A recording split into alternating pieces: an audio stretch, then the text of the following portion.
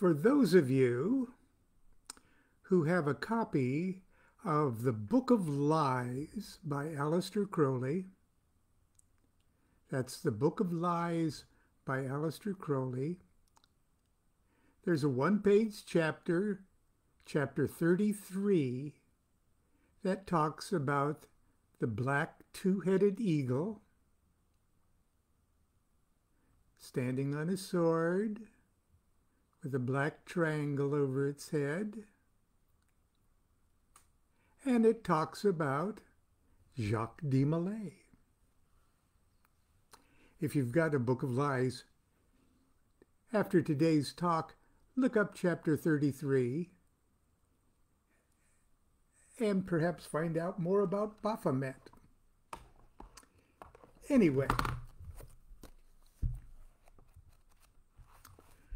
let's pick up where we left off yesterday. And we were looking at the historicity or the non-historicity of the Bible. The next obvious question becomes, who wrote the books of the Bible? Where these stories originate? And the answer is simple. We don't know. It's clear that multiple scribes and authors were involved. Many traditionalists believe the prophet Jeremiah wrote at least part of these texts. And we're talking about the Pentateuch, the 5 books of Moses. Genesis, Exodus, Leviticus, and Deuteronomy.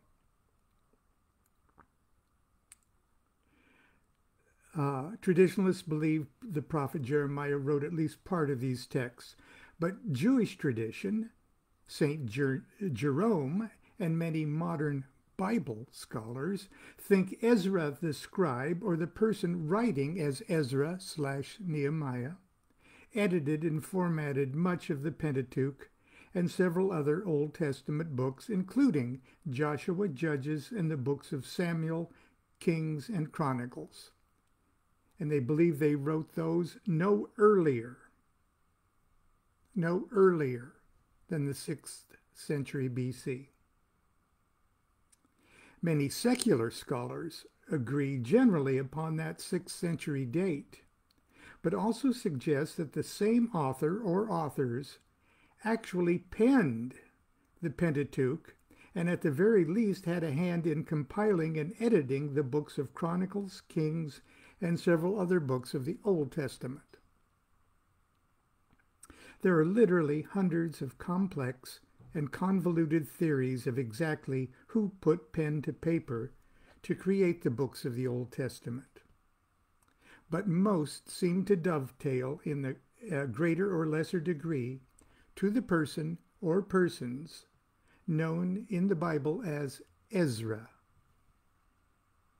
Furthermore, there's almost universal agreement that the works cannot be traced any further back in time than the 6th century BC.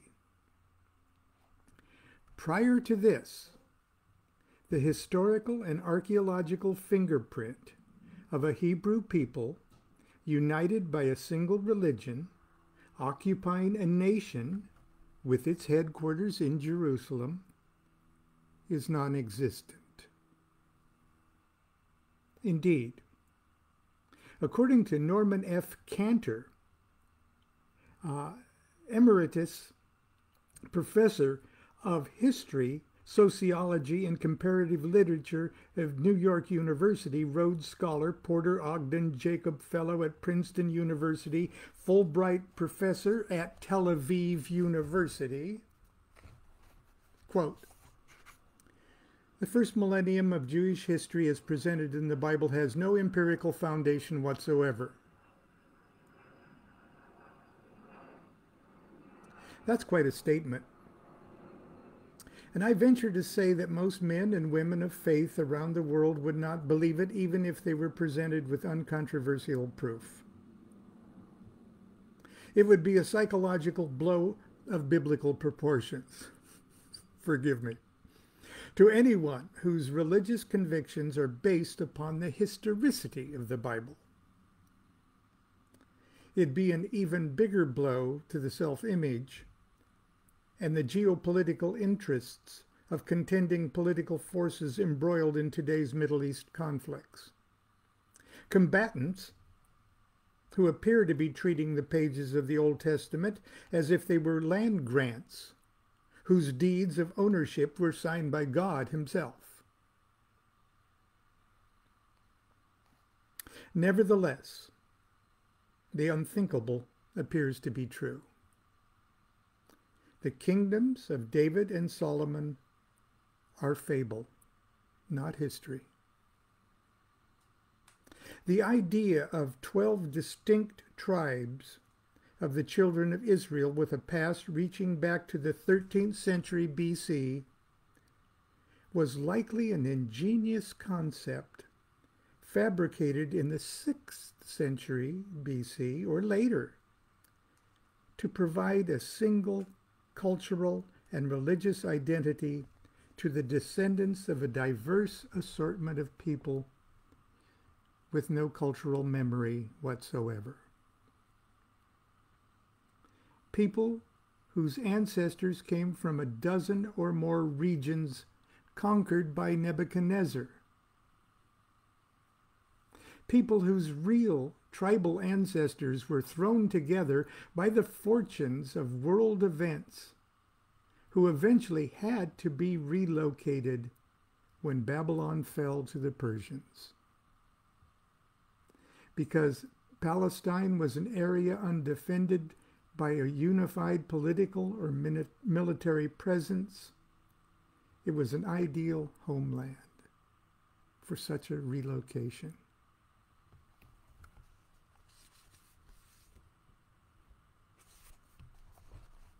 If considered in this light, both the Bible and Masonic tradition point the rational investigator to at least consider this scenario.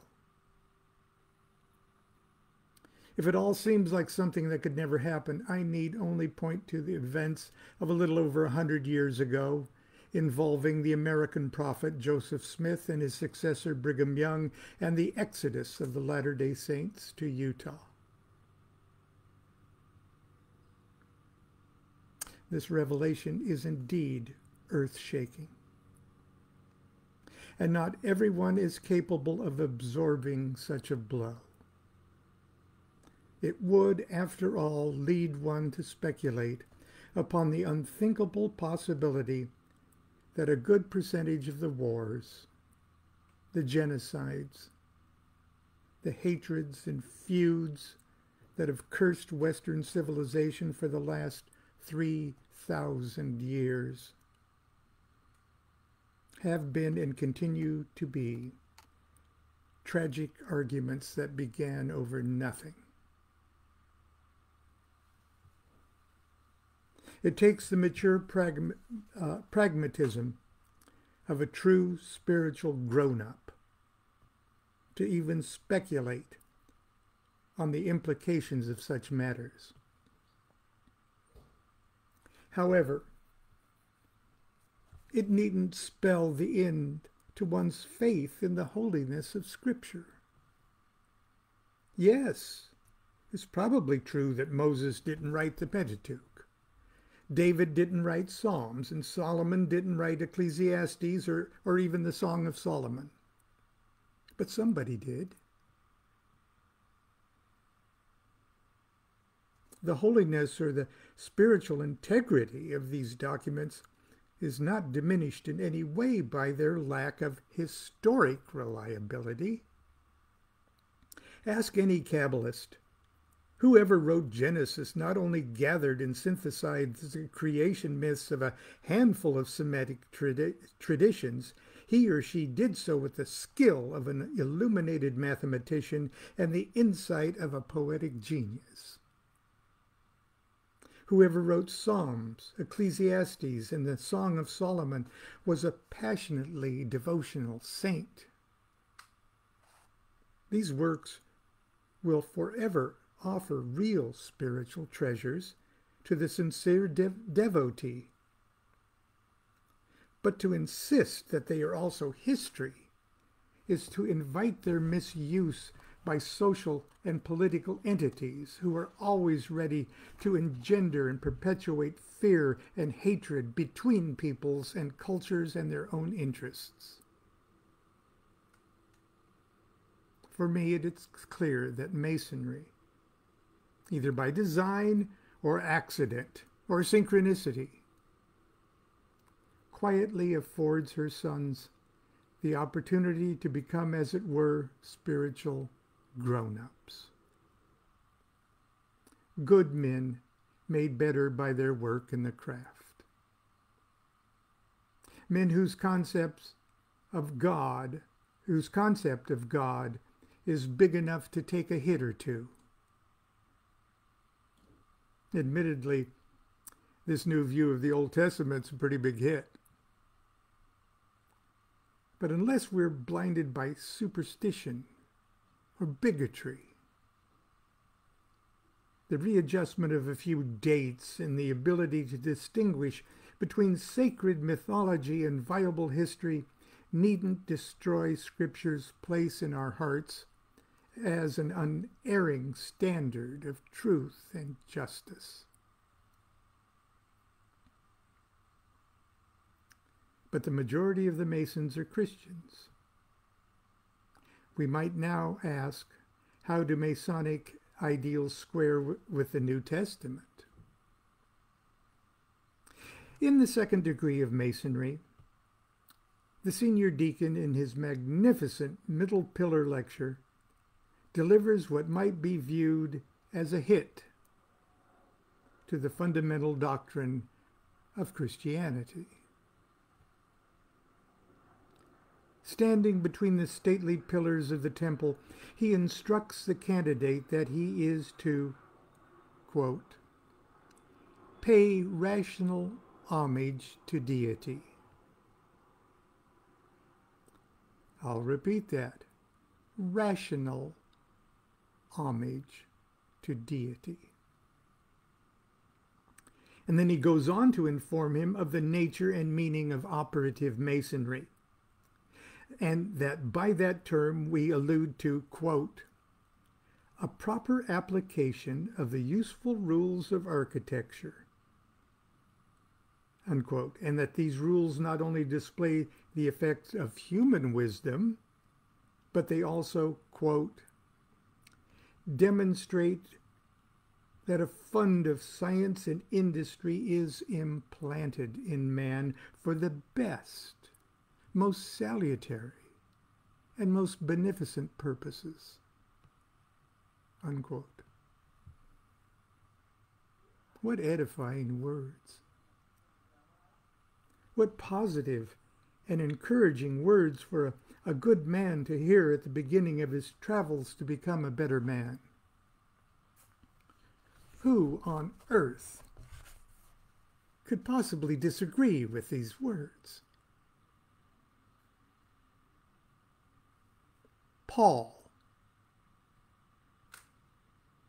The Apostle Paul would have violently disagreed, and I believe it's highly likely that the Knights Templar believed they had every reason to violently disagree with Paul.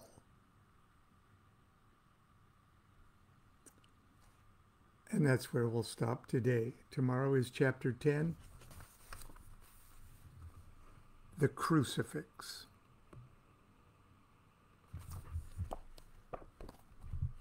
Well, that's the end of today's Sunday sermon. I hope you're all enjoying these little excerpts from The Key to Solomon's Key, Secrets of Magic and Masonry, or Is This the Lost Symbol of Masonry? And I hope you enjoy the rest of your day. It's another sweltering day in Costa Mesa. And in Southern California, we're a little further north of me. They're battling a lot of fires, so hold a good thought. Until tomorrow, continue to be good to yourself and be good to each other. Do what thou wilt shall be the whole of the law. Love is the law. Love under will